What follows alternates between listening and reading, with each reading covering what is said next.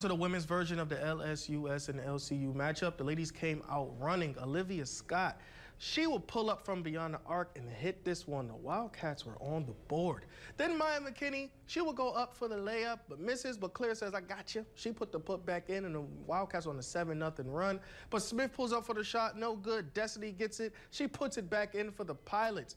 Lady Pilots take the lead going into the halftime, 25-23. Coming out of the break, the Lady Pilots did take flight, and Tierra hits the triple. LCU responds. Maya McKinney gets the lay-in, but LSUS outscores LCU 24-9 in the third quarter.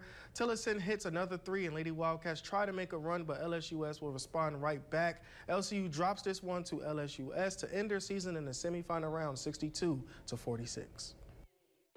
LC started out hot, going on a 7-0 run against LSUS, and they also led by 4 going into the second quarter. But coming out of halftime, the Lady Pilots took flight and outscored the Lady Wildcats 24-9 in the third quarter, which carried their momentum the rest of the game. Lady Wildcats fall to the Lady Pilots in the semifinals, 62-64. We fought, like I said, those lapses, third quarter.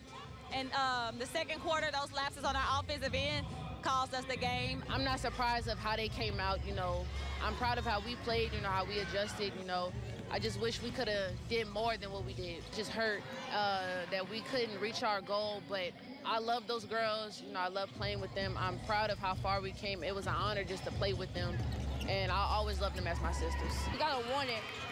So that means the 50-50 balls, the charges, you gotta want to step up and take it. So I learned from this that you have to want it each and every game because the other team wants it. So you just gotta have it wanted just a little bit more. Lady Wildcats will now look towards year 2 under Anna Phillips, but they will have to replace this year's Conference Player of the Year and their dominance in the paint, Maya McKinney. Reporting in Alexandria, Mary Margaret Ellison, News Channel 5, your local station.